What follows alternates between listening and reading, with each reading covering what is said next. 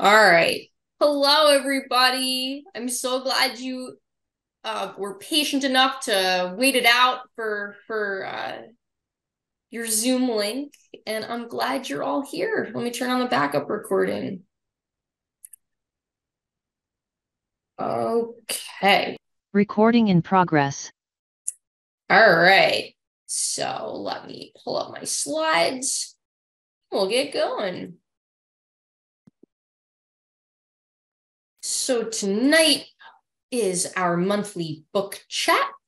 We're Not Broken, Changing the Autism Narrative by Eric Garcia.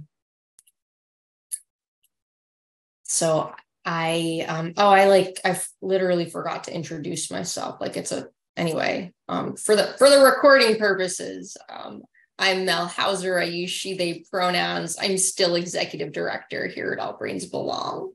And this is Brain Club, our educational space to educate about neurodiversity and topics related to inclusive community. This, of course, is for education purposes only. This is not medical or mental health advice.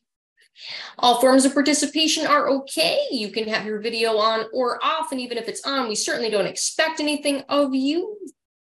Certainly don't. So do what needs doing and communicate however you are most comfortable. I am finding it more difficult to communicate with mouth words, as you might be able to hear. So anyway, we'll all just do our best to do what needs doing. Anyway, so in addition to affirming all aspects of identity, we want to make sure that this is a safe space for all people. And if for whatever reason you feel uncomfortable for any reason, Lizzie, can you wave hello? This is Lizzie, our education programs coordinator. Direct messaging is enabled. Lizzie will see a direct message before I will if I'm in shared screen mode. So feel free to send a private message to Lizzie if you're uncomfortable for any reason so that we can take action. Okay.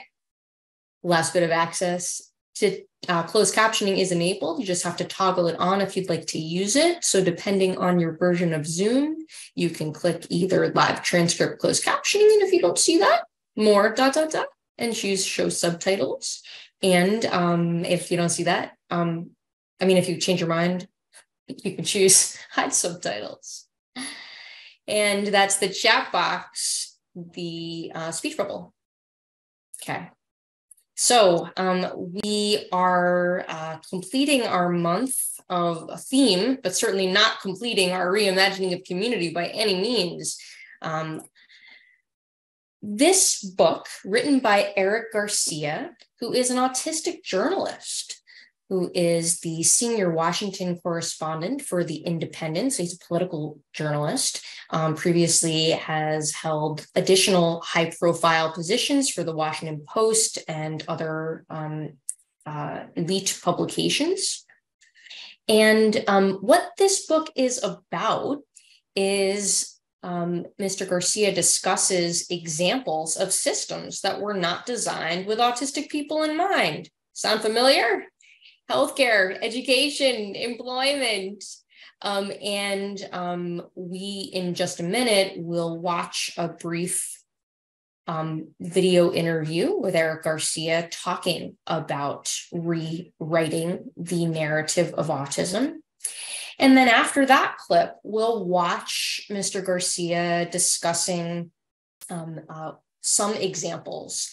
In the book, he goes into many more examples than he does in the video clip that we'll play.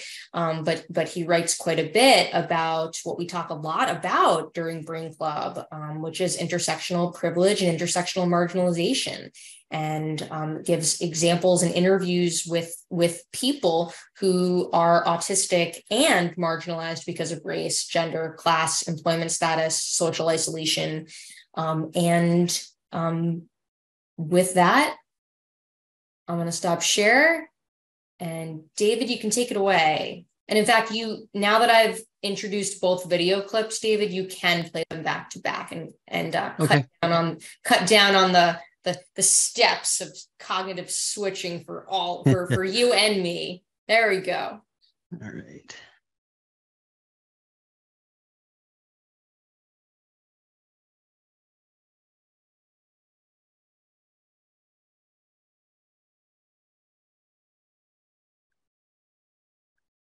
What I would say to parents who feel that autism needs to be fixed is we do not tell children in wheelchairs that they need to walk. We do not tell deaf children that they need to learn how to hear or they need a culture implant. We don't tell blind children that they need to see. But for some reason, when it comes to developmental disabilities, we assume that we need to change or alter them in order for them to deserve an education, in order for them to deserve being treated as a human being. And I think what we need to say is that autistic people are fully formed human beings as is. They are not partially human, and that being autistic is part of them. It's not something that afflicts them, it defines how they see and live and interact with the world. Just today on my way to the office, I'm in New York City right now, and I had to think about how do I get to the office? How do I deal with all the stimuli going on with the sound of the car horns and cars whizzing by and people walking past me? It is an integral part in my day. I think about it constantly with how I move and interact with the world. So, in the same way, I am asking able-bodied people and able-minded people to keep autistic people in mind and be understanding and accepting, because that takes, oddly enough, a lot less work than trying to change autistic people.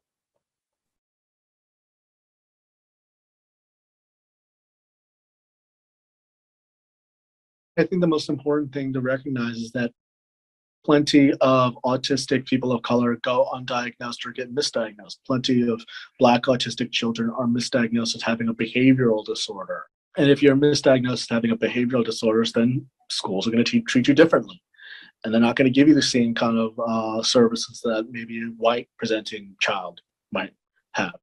In the same respect, a lot of the diagnostic criteria is still delivered with white male autistic children in mind.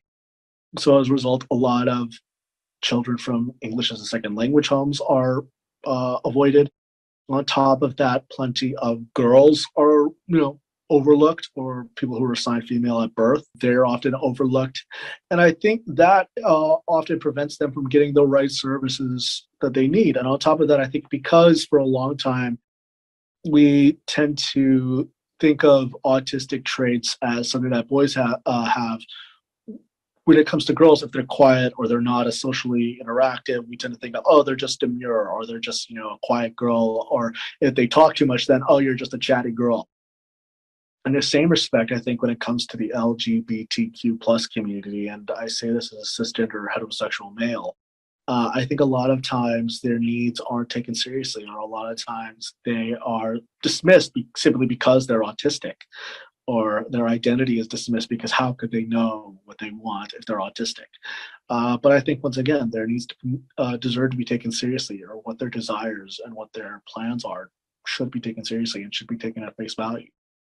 On top of that, I think the other thing to remember is that misdiagnosis and a lack of diagnosis has a cost. Plenty of girls who get diagnosed later have difficulties with eating disorders or have trouble with interpersonal violence later on. And that's not to blame the girls. It's to say that if you don't understand how you move through the world and how you're disabled, that can lead to really bad people taking advantage of it. And on top of that, with many people of color who get misdiagnosed or undiagnosed, that can lead to really terrible interactions with law enforcement. It can lead to incarceration.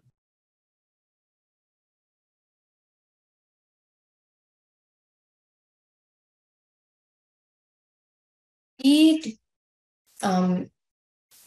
some quotes, as we usually do in our book chats.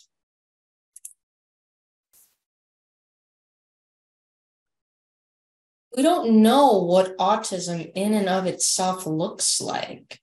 We only know how autism informed by trauma presents itself. What I'd add to that is that the DSM criteria for autism are autistic stress behaviors. And yet, on top of that, it is also true that autistic people of color are misdiagnosed or inappropriately labeled as, quote, having behavior problems. Everything that Eric Garcia said is true. And there's just so many different layers of what the medical model of autism offers and how harmful it is to so many people. And this, autistic people's value and worth should not be tied to whether they are employable. It doesn't matter if an autistic person holds a high-paying job or receives government assistance. Autistic people should be viewed with the same dignity that all people deserve.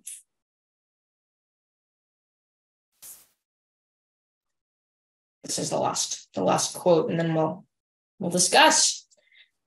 If there's going to be a policy that has seismic impacts on their lives, meaning autistic people's lives, they deserve to have a say in it, no matter how a person communicates.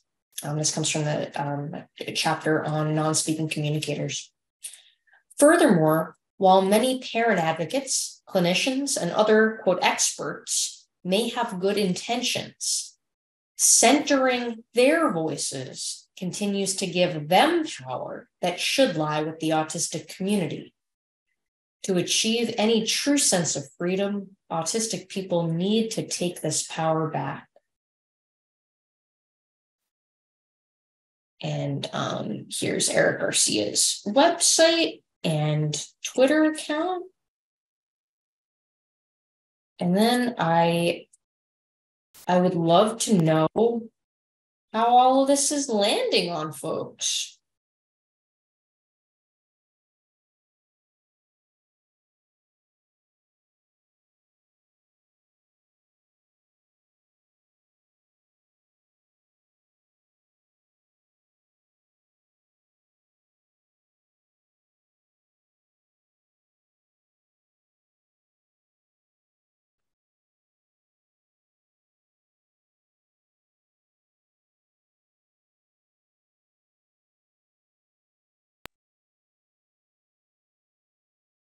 Hi, this is Sierra. I think the point about that we don't necessarily know, or we might not frequently see what autism looks like without a basis of trauma is a really important point, because I think I fairly often hear that, like, oh well, we can't diagnose autism because this person has so much trauma, or we can't separate out what's trauma and what's autism. And I think that exactly, it's a myth. And I think that that's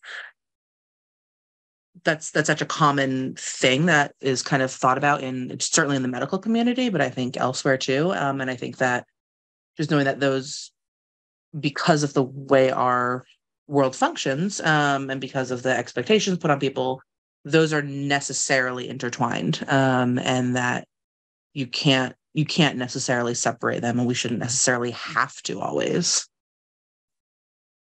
Thank you, Sierra. I could not agree more.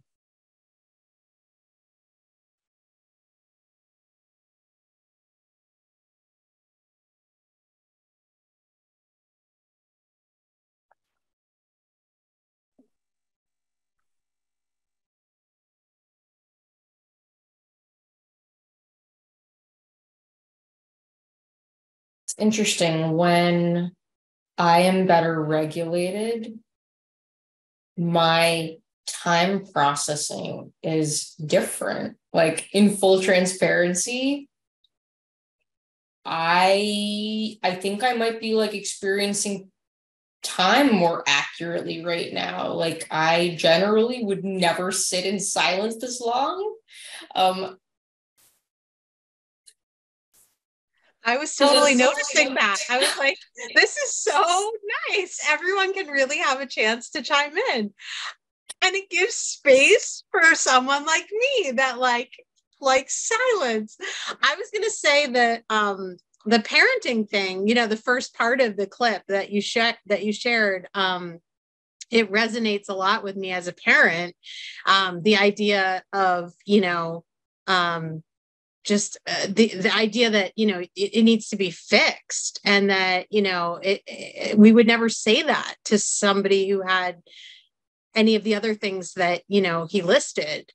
And yet that's such a prevalent mindset when you look at, we're going to teach them how to be social and, do all of these different kinds of trainings and classes to make them fit.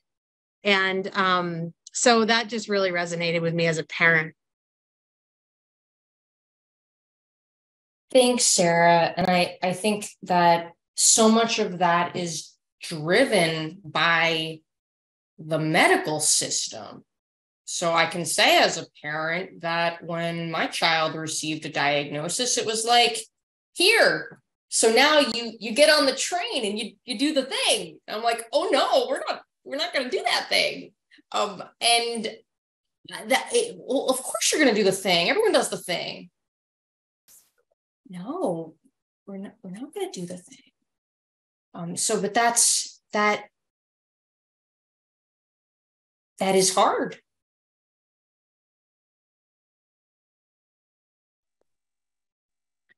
I think it's also hard. I mean, it was interesting. He hit so many points, but I think it's also hard as the adult who, for instance, I was late diagnosed just like a year and a half ago. And then I'm putting all the pieces together, but I'm still trying to catch up and put all the pieces together for my child and catch up to where she is. Like, she's starting to go through transition out of high school. And now there are all these things. And I'm like, and then so it's the catch up. I feel like, even though in our community of the neurodiverse, and that's one thing I just wanted to mention, I really don't like the word divergent, because it feels like then that those who have different brains or bodies have diverged from what you should be. And so I'm like, no, I'm diverse. I'm a different flavor. I'm not wrong.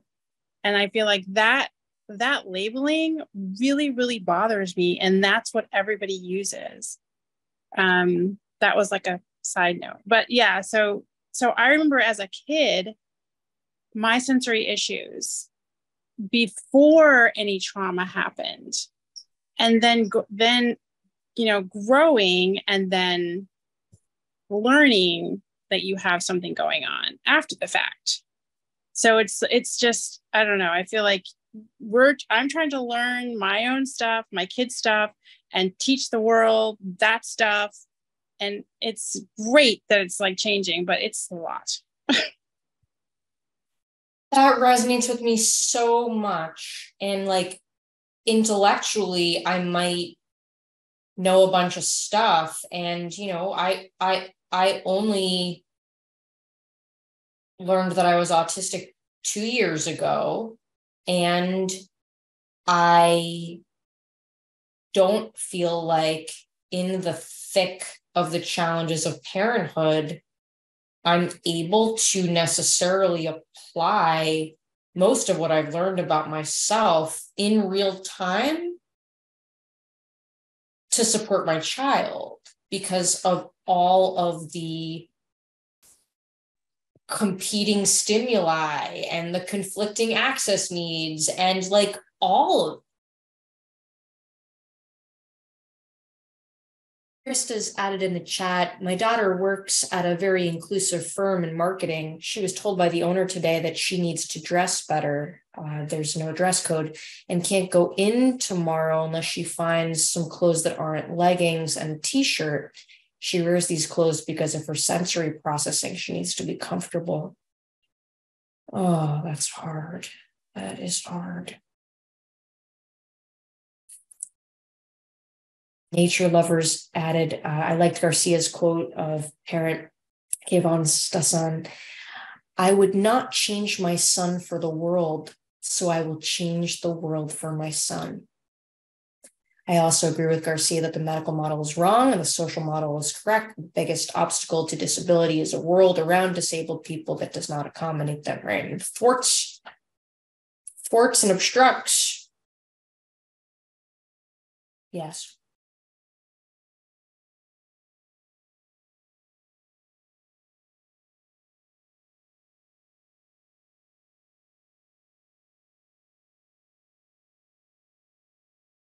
And so circling back to, to Krista's comment, right? How, just like zooming out and like taking the theme of Krista's comment and sort of just imagining how many times something like that plays out for a person over the course of a lifespan. So yeah, Cynthia's saying, I thought leggings and t-shirt was a work uniform. Certainly my work uniform. So it's the idea being that it would be, and I think, communication is everything, right? So, I think, all right, how this plays out, like it's a pretty close example. So my child generally is not wearing clothes. And I have the language that I've used to describe why I feel like she should wear clothes when she goes outside is not because there's anything wrong with not wearing clothes. It's just that like the perceptions and the brain rules, the individual and collective brain rules that comes out, like I want her to be aware of that, which is informing anyway. So like I could see in a workplace or school or whatever, all of these competing things, but the idea is to accompany a narrative with like, this is not because what you're doing is wrong. It's just that we have all these other issues to balance. And that takes a lot of,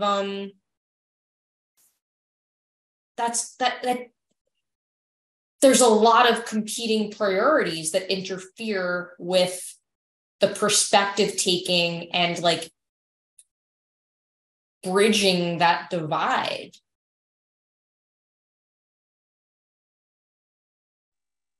And which one is right, I feel like, is the quandary. I think neither one is right. It's the idea that it's kind of like, all right, let me give a better example. When my parents visit, I grew up in a house where there was judgment and commentary on styles of communication that are commonly used in my house by multiple members of my household. So I made a comment to Luna of just to let you know, you might see this reaction. I just want you to be aware of it. I think it's fine for you to communicate with me this way. And I just want you to know that, there might be a reaction so that you're not surprised. Not because you need to change the way you're communicating, but just so that the world makes sense.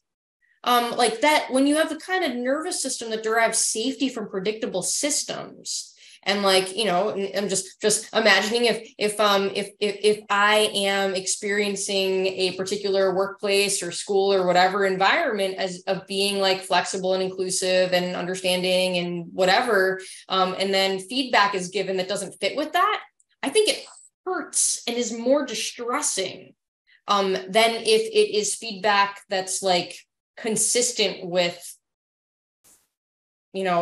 we do things the way. So anyway, it's just hard. Anyway, when it comes out of left field, for many brains, not all brains, we all have different brains, of course. For many brains, that is even more destabilizing. Like, I thought I had a sense for how it worked here. And then something happened that did not fit that system. What does that mean about the way my sense for the world must not be a predictable and safe place.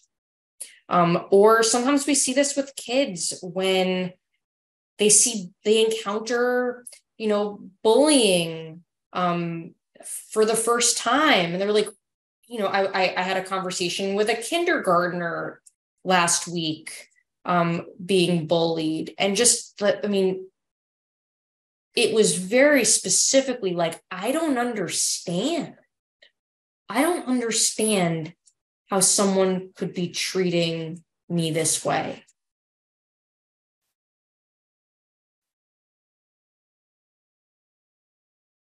Cynthia adds, just, trying to help a teen or kid just understand social systems and all of the inevitable unpredictability of that. Like, the predictable system is that it is unpredictable.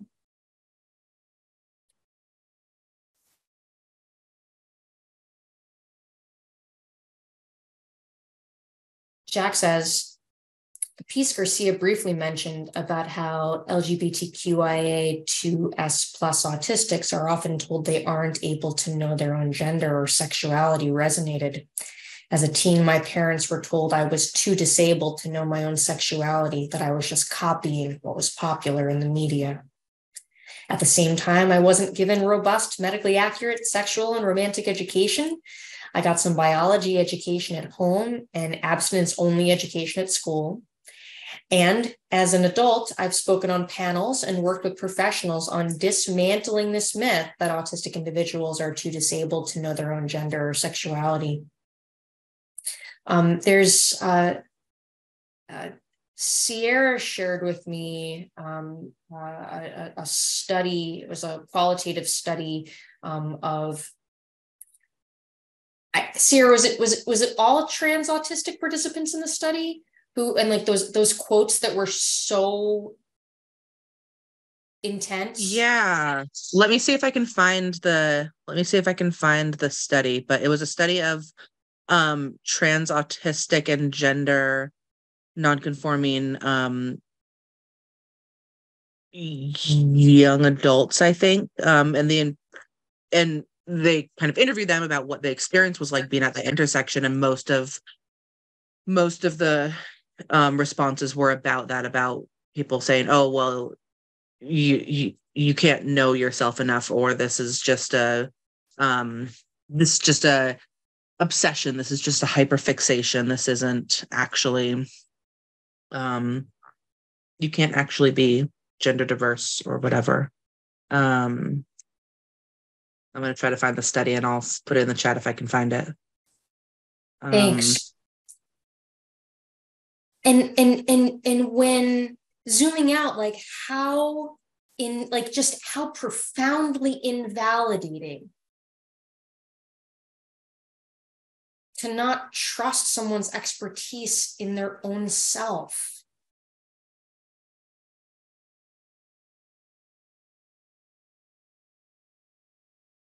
This goes on every day.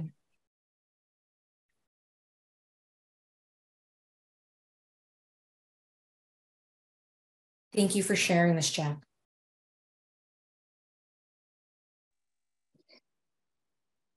Well, and it's also so ironic. I mean, that there's this part that, I mean,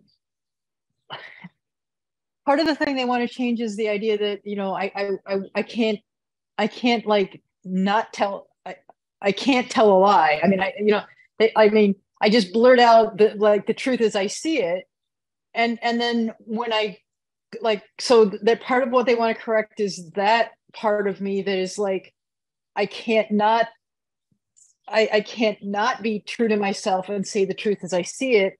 They want me to conform more socially that way. But when I say that this is my gender, then they think I'm just conforming. They think, oh, well, you're just so susceptible to what everybody else is doing. It's like, if there's anybody who's not susceptible to what everybody else is doing, Recording stopped. That would be us. Mm-hmm. Recording in progress. I don't know what I just clicked. Yes, exactly, Sarah. And even amongst autistic people, there's not everyone is incapable of lying. Many of us, like blurt out things to like avoid the pain of criticism and all of that. Anyway, so but you're absolutely right of just the irony and the nonsensicalness of any of that.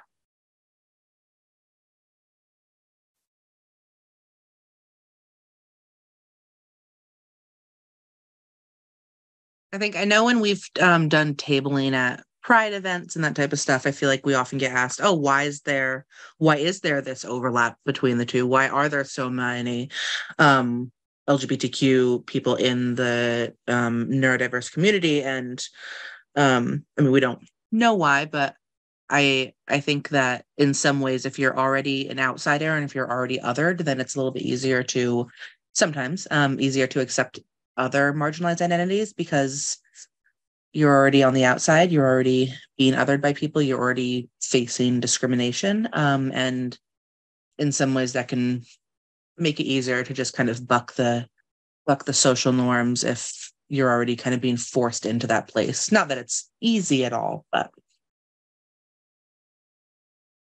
And Sierra, I think like zooming way out, I should just, I should just also name for anyone who for whom that's new, especially anybody watching on recording, that there is a relationship between neurodiversity and diversity of gender and sexuality. And so yes, while the mechanism of that relationship can be so many different things, it is probably not just one thing. Thank you. Yes, very good point. I was thinking about how people like to think of certain things as the normal, but if you look at it from a biological evolutionary thing, biology is totally different for every single individual, Yeah, neurodiversity is like biodiversity. It's the infinite number of ways in which brains do things.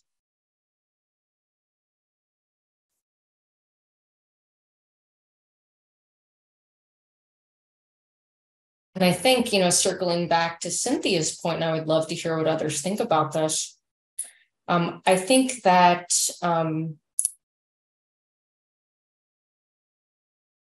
when there's like all the like, I'm having word finding difficulties, but I see a lot of comments on social media amongst people who use the term neurodivergent. They are careful to distinguish the like semantics of, well, groups can be diverse and people can be divergent, and then gets into like the grammar thing, and you're like, well, how about we all just learn more words that people use to describe their own identities and like honor that. And it doesn't need to necessarily, and so I think that if people use the word neurodiverse to describe themselves, I don't care as much about the grammar or the whatever about that. It's like whatever word that someone would use to describe themselves. Same thing with if people use, I use identity first language because autism is part of my identity, and there are many autistic people for whom that's not true, and so they use person first language. And I was on a panel recently, and I was asked to comment on the controversy, the controversy of person first versus identity first. I don't think it's controversial. I think it's like you ask the people what they want to use, and everybody uses the word that speaks to their own selves. So it's it's such a, it's like part of neuro-inclusive space. And, you know, I don't think we get it right a lot of the time. I think it's like commitment to continuous reflecting and, you know, zooming out and revisiting and looking at things and perspective taking, and all of it is the idea that you figure out how to negotiate conflicting access needs. And there are, you know, people whose cognitive access needs are around certain things, that their view of the world, that derives, you know, that they derive safety from. Like, well, this is the world, this is the way the world works. You're like, well, it doesn't work that way for me. The way the world works for me is this way. But that means, and then it's destabilizing. So it's like, how do you just acknowledge that that is going to happen? It's inevitable. It's inevitable that because we all have different brains, we're going to have these conflicting cognitive pictures of the world.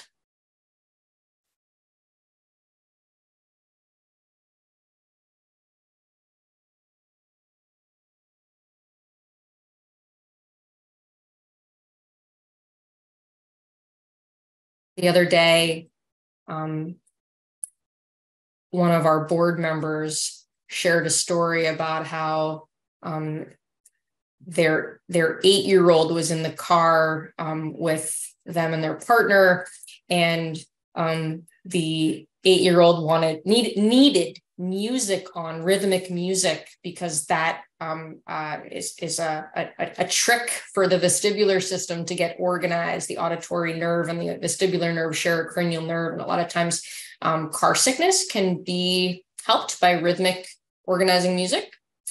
So the 8-year-old needed the rhythmic music because of car sickness, which is a trick we taught them, and the other parent driving needed complete quiet in order to like think and like be safe while driving. And then so the 8-year-old names, we have conflicting access needs. I was really proud hearing that story.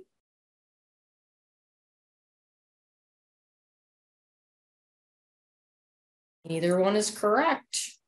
We have to figure out how we're going to balance that. If society had that framework, I think we would have a very different society.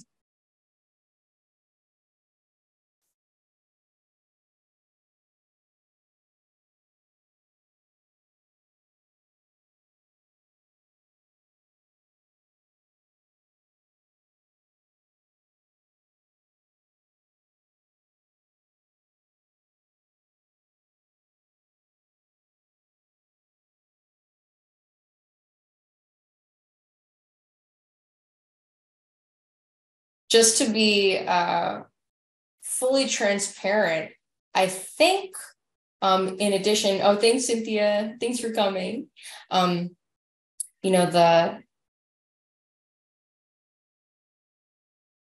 how do you balance the creating space for people to join conversation, to cue safety, to know that there's no right to participate, all of that, had, you know, balancing with like internally the narrative of, and I remember when Sarah was a panelist, I don't remember what the topic was, but Sarah was a panelist, and they said, you know, I'm always like doubting that. I'm sorry, Sarah, if I'm misquoting you, but you said something like, you know, I find myself doubting whether people are going to want to listen to what I'm saying on this panel. Maybe I don't have anything interesting to be saying about, like, and so many people were nodding with that. That resonated with so many people, and certainly did with me. And so in a space where there is quiet, And there is, the appraisal that, well, people are disinterested, they're not engaged, and I have to do something. Even though there's often nothing to do. It's like, so that's me having to do unlearning of like how it's ever been modeled for me in 4 decades of facilitating a group.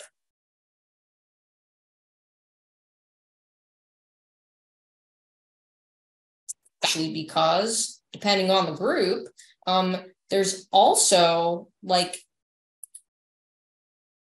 I don't know, it's I often don't actually get a lot of opportunities to practice, because because we all have different brains, when you have a lot of brains in a space that are, rapidly ideating and, have an idea connected to mouth and it comes out very quickly, like that, if that's happening more than not, there's not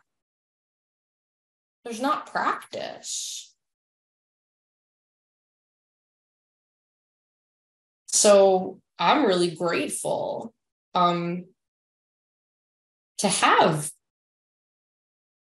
this.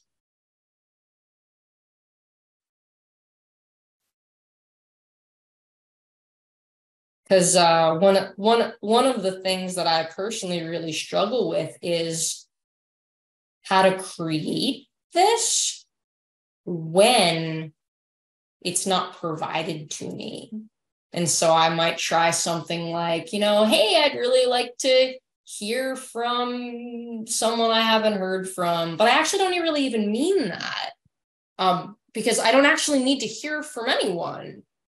Because exactly what Kat just says, I spent the last 30 minutes processing the first video. Like, it's so okay to be processing in parallel with community. Like, that's so cool. And I don't have any other scripts other than I need an excuse to not call on people who are clearly like available for participation, but yet create silence for the people who need it for processing. And so parallel processing, yes, Sierra. I think that maybe my new script is just going to be a cue for parallel processing time. Let's have some parallel processing.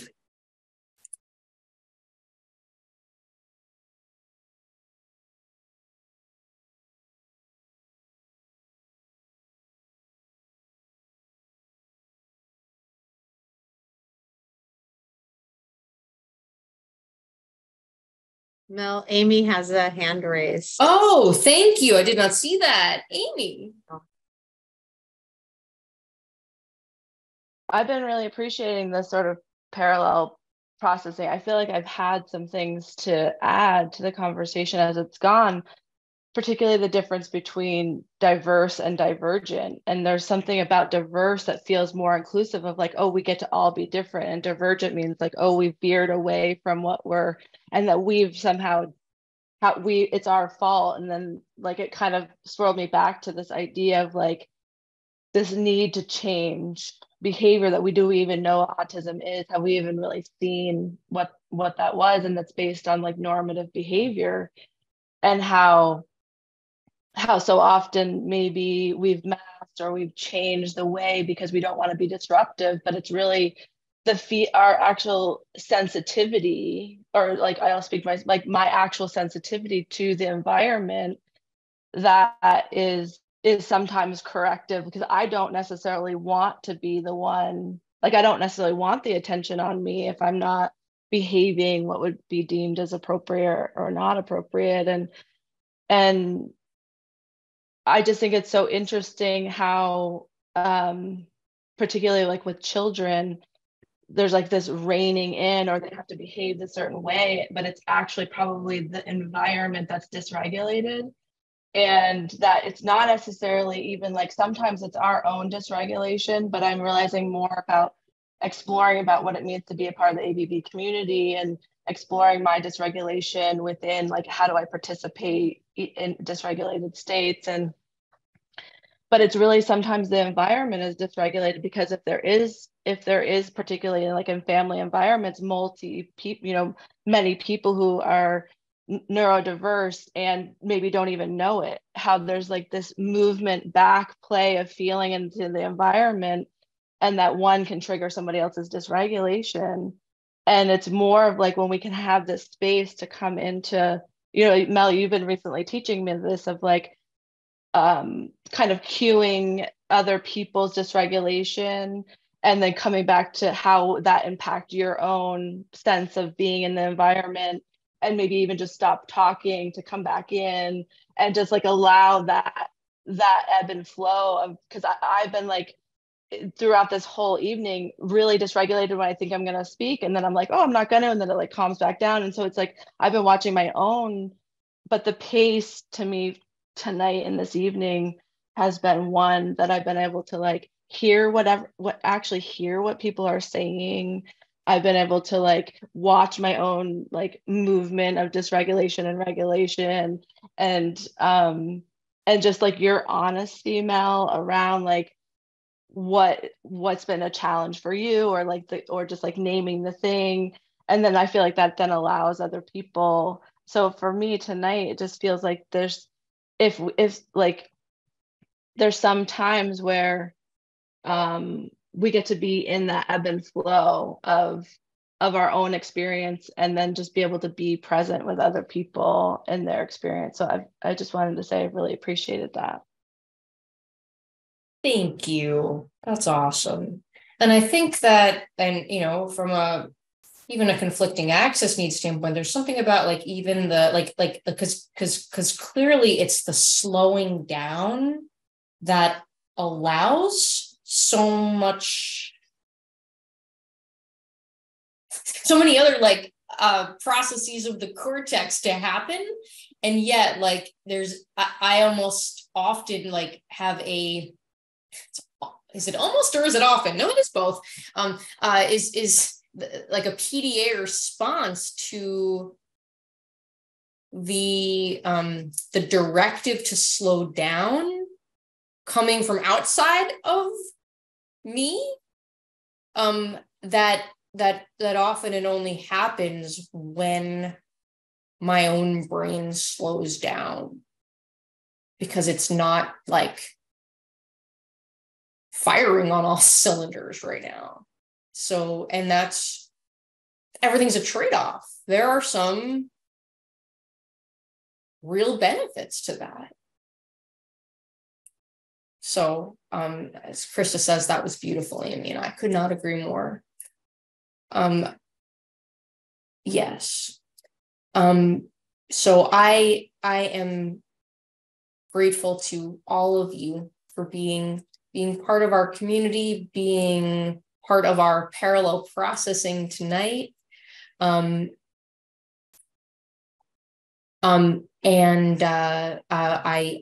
look forward to kicking off a new month of Brain Club with you. So next week is August. Wait. Oh yeah, it is. It's August 1st. That's what happened. So I was gonna say, I'm like, did we screw up? Is there more July? Anyway, next month's theme is interdependence. And next week, the initial Brain Club will be about unlearning the myths of independence. So I look forward to seeing you then. Rachel, I could not agree more. How is next week August already? Yes. All right. Thanks, everybody. Have a good week. Bye.